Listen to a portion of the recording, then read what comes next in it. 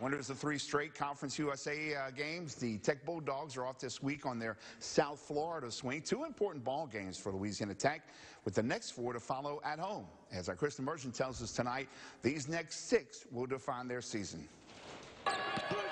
Earlier this month, the Bulldogs offense could barely turn on the ignition, only averaging 65 points as they started league play 1-5. Now they're flooring it.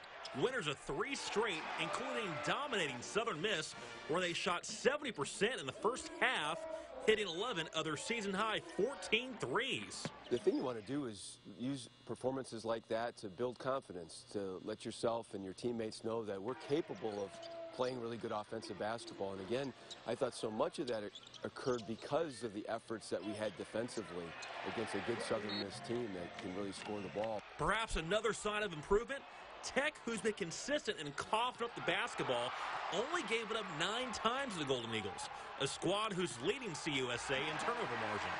It's something that we talked about every single day, and then even before the game, during the game. You got to give our entire team a lot of credit for the decisions that they made, both in the backcourt and in the front court, and finding each other and still getting 21 assists. All right, up next for the Bulldogs, that dreaded Florida trip where they face FAU and FIU. Now, both squads aren't necessarily the best offensively, but defensively, they're both in the top 10 in that category. They're very big, number one. They start a team of 6'5", 6'4", 6'7", 6'10", and 7 feet. They do it with really plugging the gaps and in the lane. We've got to really move them.